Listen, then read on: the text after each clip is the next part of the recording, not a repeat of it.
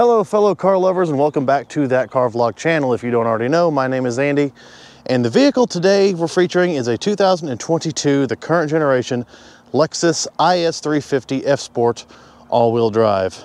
In today's video, I'll take you guys on a full inside-outside walk-around tour of this vehicle, talk about all of its specs, all of its features, and then we'll take this thing out on the road and see what it's like to drive. This is a really cool car. You guys are really gonna like this.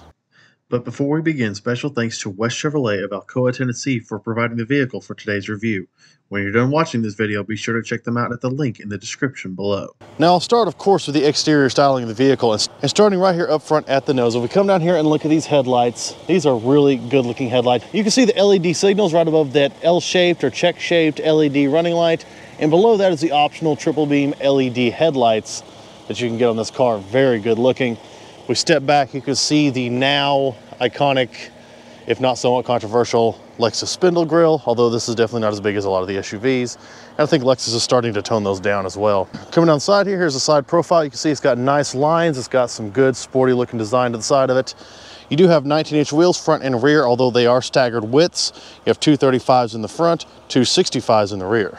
Now these are your standard split 5-spokes. You can also get optional split 7-spoke BBS wheels. Here at the rear, you get kind of this little wing here. This black against the white looks really good. You do still have an actual Lexus logo. This is not one of the models that they started just spelling out Lexus on the back of. You still get the logo. And below that, you can see you get the big, long light bar that runs all the way across, LED tail and brake lights. LED reverse lights, unfortunately still incandescent turn signals, but I'm not gonna knock them too hard for that. See down here on the trunk lid, it does say IS350 all-wheel drive. That's what this is. You can also get these in a rear-wheel drive version if burnouts and such are your thing, but all-wheel drive is there for the grip. Down below that, the black panel here has what appears to be just kind of a somewhat rear diffuser. I think it's more for the looks, really. You do get dual exhaust, however, on this car, and they don't sound too awful bad for the engines in this car. We'll get to that in a little bit. Stepping back away from the vehicle, and as you can see, it is a very good looking car. I think Lexus did a great job designing this thing. It looks sporty, it looks aggressive. It looks like the fun car that it is. Zooming in here on the mirrors, you can see you got your body colored bottom and the top is black. That's kind of an F-Sport thing. And you can see the LED signal integrated into the mirror. It's a very long piece, pretty much the whole width of the mirror. That really does look pretty good. Up on the top, you can see you do have a sunroof on this car, but it is not a panoramic sunroof, just a normal sunroof. Okay, so I want to talk about entering the vehicle and the locks and unlocks and whatnot. And to begin, I want to talk about the key fob. So here is your standard Lexus key fob that comes with your IS. You see you got the Lexus logo on the back. You got 4 basic buttons: lock, unlock, trunk, and panic. And your lock button also doubles as your remote starter, which is pretty awesome. Whoever had this car before got this leatherish key cover protective case. Is black with this red stitching, looks really good. I think that's kind of a neat touch. Protects your key and it looks cool. For getting in the car, of course, you can either unlock everything with the buttons, or because this is a Toyota, just put your hand on the back side of the handle and it unlocks the car and you can open it right up. And to lock it, you can either push the button inside, push this button, or just tap right here and it locks the car. It's a Lexus, but it's also a Toyota.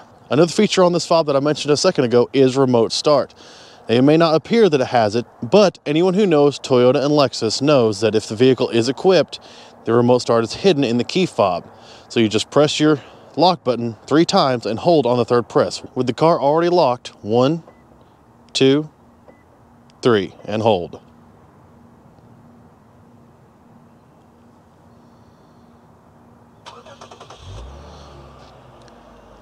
Now it is probably the longer remote startup sequence out of pretty much any vehicle that I've ever tested remote start on, because it doesn't have a dedicated button, but it's still cool that they hide it in there. It doesn't clutter the fob up with buttons, and for those who know they have it, you know you've got it right there. Now the one part of that I'm not really all that crazy about, and it may be a safety feature just in case someone does figure out a way to steal the car when it's running without the key inside of it, is if you do put your hand behind here to open the door, it turns the car off when you open the door, and then you have to restart it on the inside. But it's still very handy should you need to, you know, start it up and warm it up on a cold morning or cool it down on a hot day. As we open the door and enter the vehicle, you're going to see this one here spec'd in all black. You can also get the spec'd with white with a red interior, which is really good looking interior. Here on the door panel, you can see there are a few different textures. You have this interesting kind of crosshatch, kind of replicate the grille here on this panel of the door card. Up top, a little bit somewhat soft touch. Down here, of course, you get a bit of padding for your armrest. You get a storage pocket down here, and here's your speaker, which is part of the optional 17 speaker Mark Levinson sound system in this vehicle. Here's your door sill plate. It's got the F-Sport. It looks like this brushed stainless or something like that. Looks really, really cool. Here you have your 12-way adjustable perforated leather seats. These are decent looking seats. They got a little bit of contrasted white stitching in them, and they do have some pretty good bolstering because this is pretty much a sports sedan. Now you do have all of your power options in this vehicle. Power windows, auto up and down on all 4, power locks, and power mirrors. Unfortunately, they are not power folding mirrors, which is kind of interesting.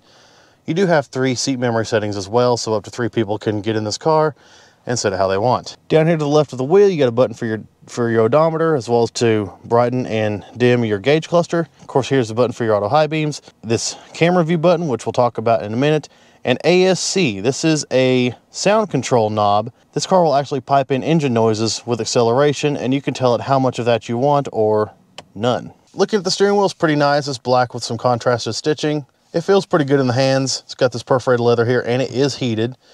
Here you have some basic controls. Here's your, of course, for your menu control and the gauge cluster. We'll talk about that more in a minute. Here's a button for your lane keep assist, and of course your adaptive cruise control.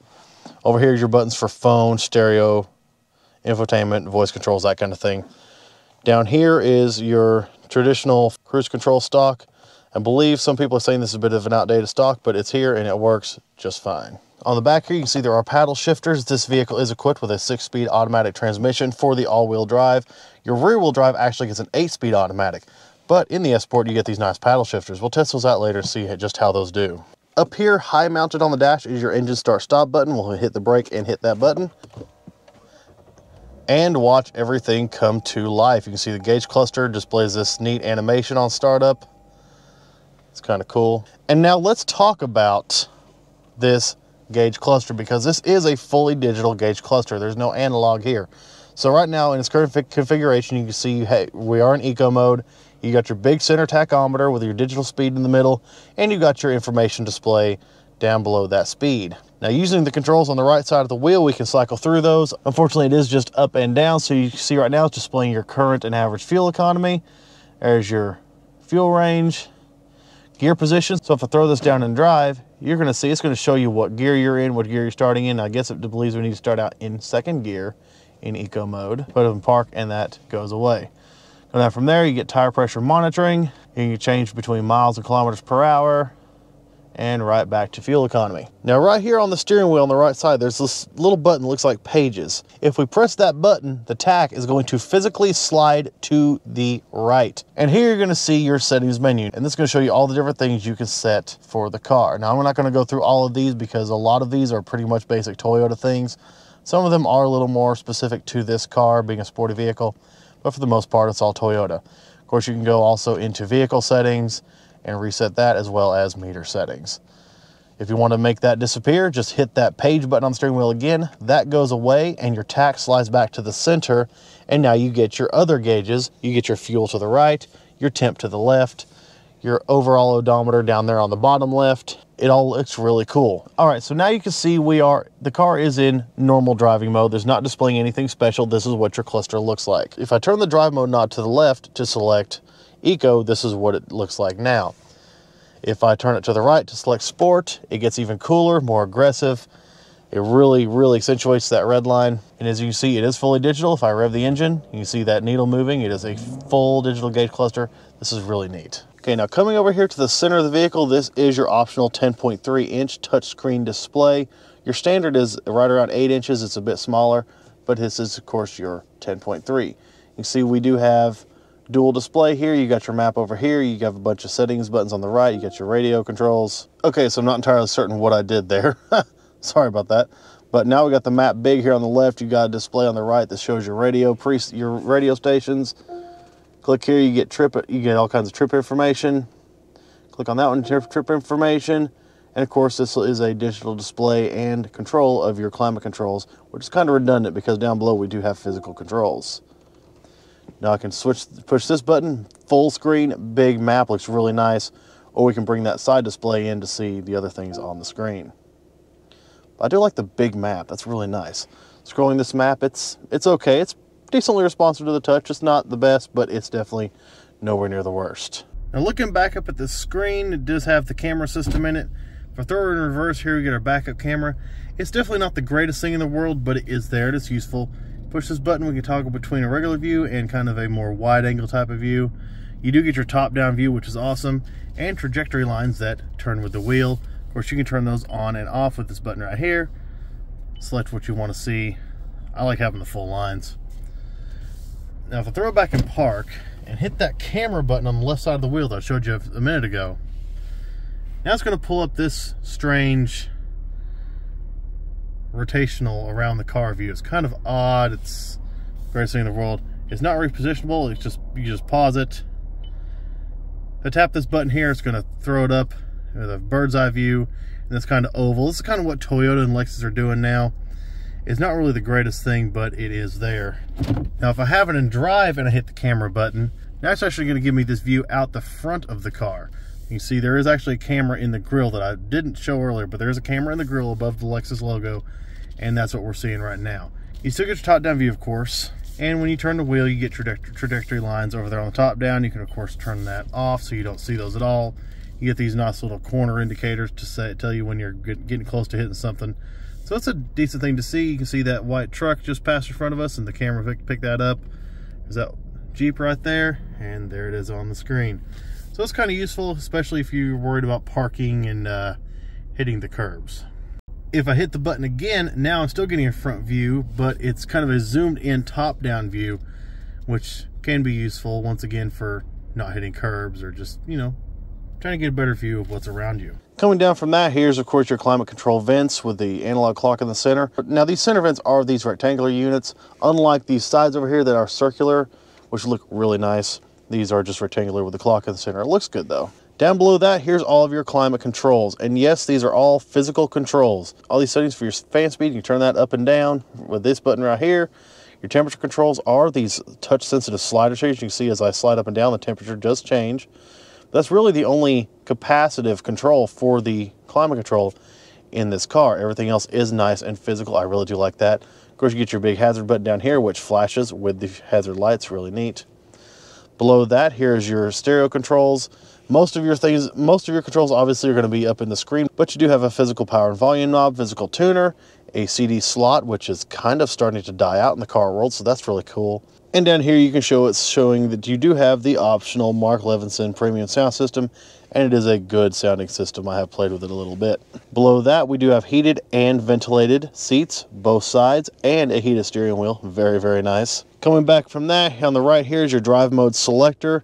I showed you before, you turn left for eco, right for sport, push for normal. You do have a snow mode, you do have traction control off, and a brake hold button. To the left of that, here's your gear selector. Nothing special here.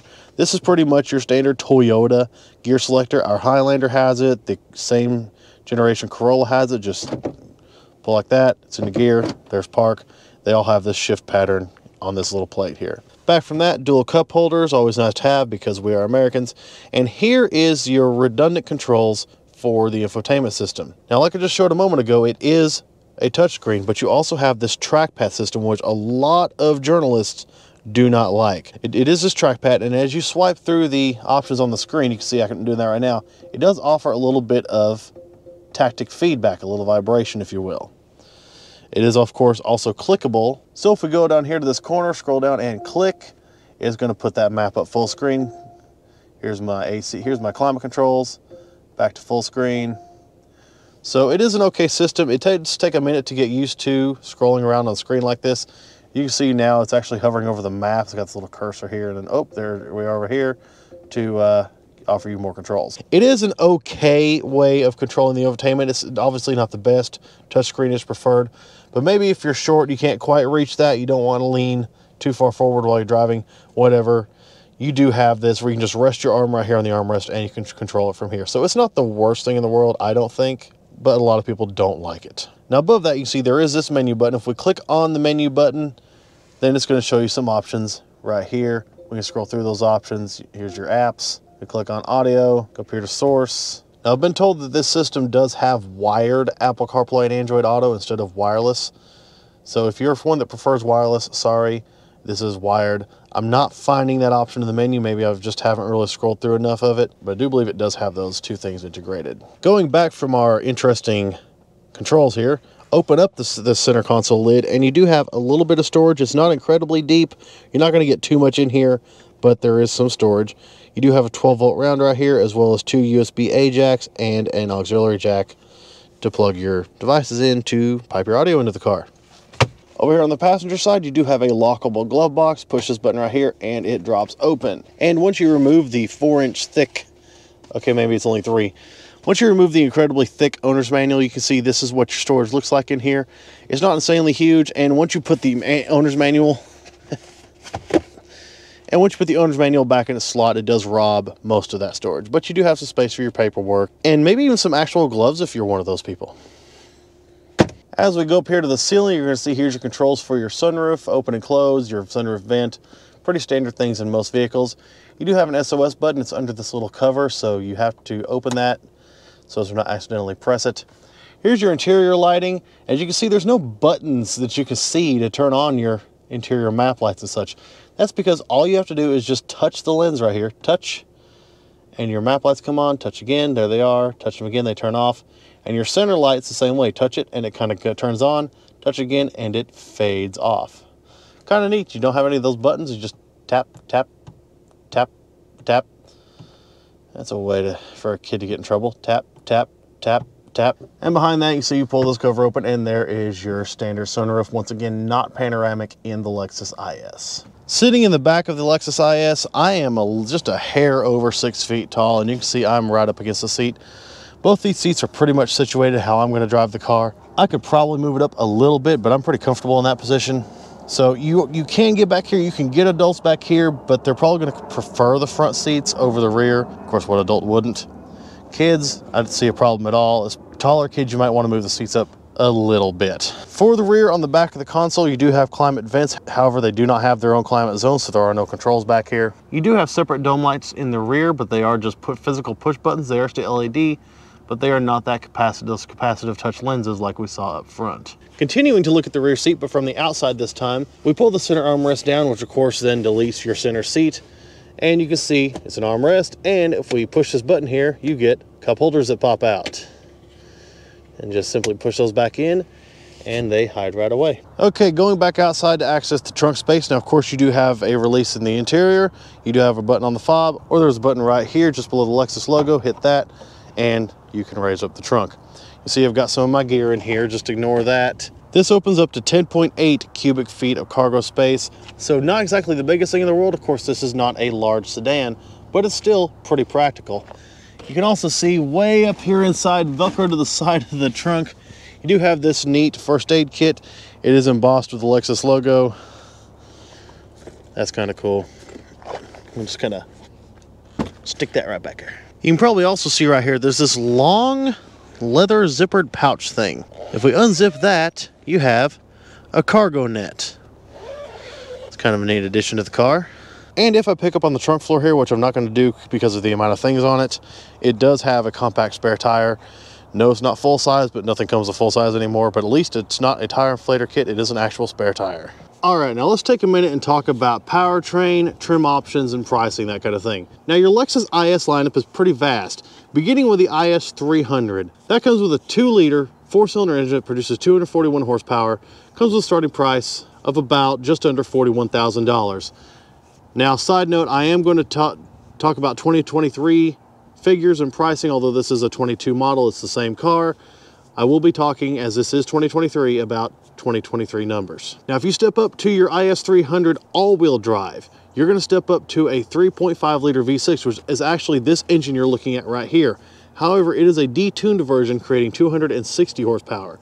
That's going to run you right around $42,000 to $43,000. Now, all these, of course, are starting prices before options. Please keep that in mind. Now, there is a IS350 F-Sport design, which is just a little bit lesser of a car than this F-Sport. I'm not talking about that one in this video. I felt it's too similar of a vehicle to talk about. Next up is your IS350 F-Sport, the non-all-wheel drive, the rear-wheel drive version. It has the same 3.5-liter V6, but now it creates 311 horsepower and 280 pound-feet of torque. Starting price is right around $45,000 for that car. Now, the rear-wheel drive car comes with an 8-speed automatic transmission. Then, of course, you have the IS350 F-Sport all-wheel drive, which is what this vehicle here is. This is, of course, the same 3.5 liter V6, 311 horsepower, 280 pound-feet of torque. However, it gets a 6-speed automatic transmission. It does have those paddle shifters though. We'll see how those are in a minute. Now your all-wheel drive version, this one right here, 2023, is going to begin right around $47,000 before options. Then you can step up beyond this to the IS500 F-Sport Performance. That vehicle, and I wish this was that vehicle, has the 5-liter V8 engine, naturally aspirated. All of these are naturally aspirated except for the 2-liter 4-cylinder. It is turboed, but all these are naturally aspirated. 5.0 liter V8 producing 472 horsepower, 395 pound-feet of torque, with a starting price of $58,000. Now this one here is right in the middle pretty much. It is your F-Sport all-wheel drive with the V6.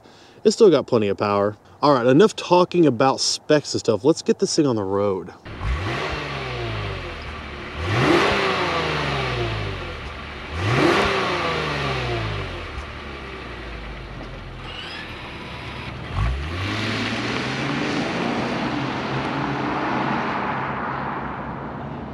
All right, let's get this IS350 all-wheel drive out here on the road and see what driving it is like.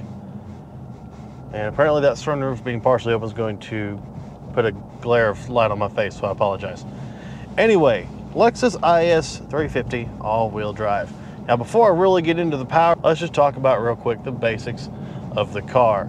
Now of course, this is a Lexus, so it's pretty much, it is a Toyota. It's not pretty much a Toyota, it is a Toyota. So first and foremost, you get the Toyota reliability out of that 3.5 liter V6. It's the same engine that's in the Camry. Pretty certain it's probably the same engine that's in our 2018 Highlander. So a proven powertrain, and of course a proven brand as well. Toyota Lexus, always known for their reliability. It comes with your standard complement of safety features. Of course, you got your driver's assist feature, your lane keep assist, which monitors the lines and nudges you back in if you drift. Of course, you got your adaptive cruise control, pre-collision warning, backup camera, parking sensors, that kind of thing. You've got blind spot monitoring, all that good stuff. So you got your standard complement of stuff in this car. Now your rear view mirror up here, it is just a standard rear view mirror. You're not getting that digital camera style rear view that Toyota is starting to adapt, that General Motors did first. I know the new Highlander and things like that do have it, but this doesn't. From a visibility standpoint, nothing to complain about really. You've got good visibility out the rear. Front's great. You got pretty good visibility all around. It's not a big car, so you don't really have to worry that much about it. It's nice. Comfort, it's actually a pretty comfortable car as well. Now I do have kind of a big butt.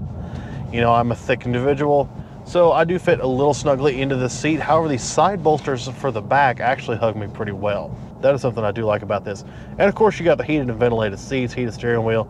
So you got those nice little features for when it's cold outside or it's hot, you know, whatever the case may be. Your fuel economy ratings for your 350 all-wheel drive are not amazing because this is an all-wheel drive car. It is kind of heavy, so right around 3,800 pounds, so you're pushing 4,000 pounds in this car.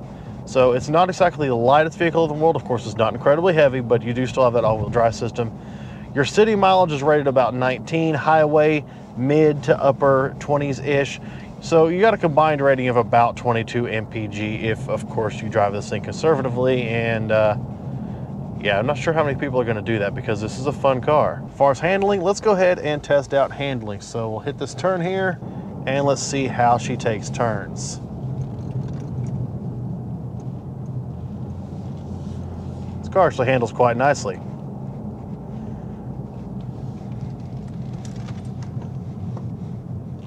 Now these do come with F-Sport tuned suspension, so they are a little bit better than, of course, your IS300 is going to be, being a more low-level standard vehicle.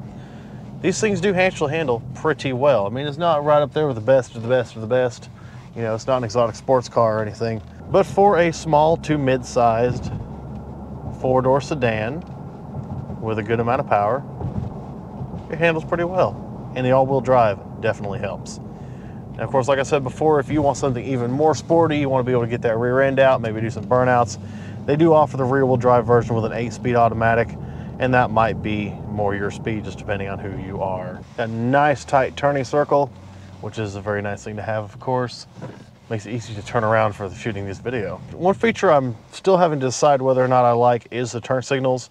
So if you click your left, for instance, it's going to return back to home position, which is weird. It's kind of BMW-ish, and I don't like it, but it's easily canceled by either making a turn, of course, or just lightly clicking it up in the opposite direction. So maybe a small annoyance depending on, you know, the individual. I think they should just leave them the way they've always been, but that's me. Now we are currently in normal mode. Let's switch this thing over to sport mode. Now Lexus claims that the IS350 all-wheel drive will do 0 to 60 in right around 5.7 seconds. I have seen other videos online where the reviewer tested it to 5.5, 5.8, in that range, depending on uphill, downhill, that kind of thing. So right around 5.5 seconds should be the 0 to 60 time for this car. I don't have a reliable way of testing that, so we're just gonna go for it. Now also, there is no cruise control, so I'll just hold my brake, give a little bit of boost, and hey.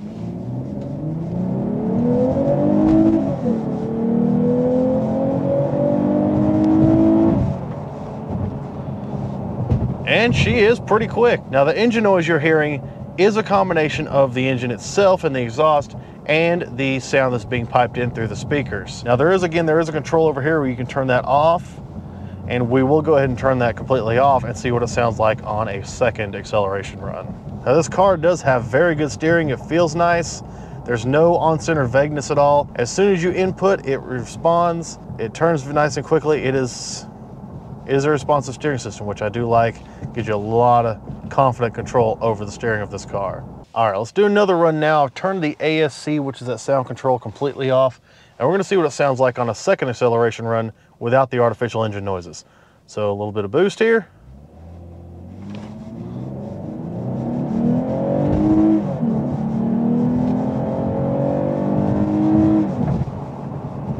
And you know what? I'm not gonna lie, I can't tell much of a difference. There may be a small difference, but I don't think you're getting very much noise out of that system. Still, it's a decent sound for a 3.5 liter V6. I mean, for the engine out of a Toyota Camry, it actually sounds halfway decent. It's no Ford GT, it's no Nissan GTR. It's not that great sounding of a V6, but it's not terrible. Okay, so I did just put this thing back into normal mode. I want to see what it feels like there, and go.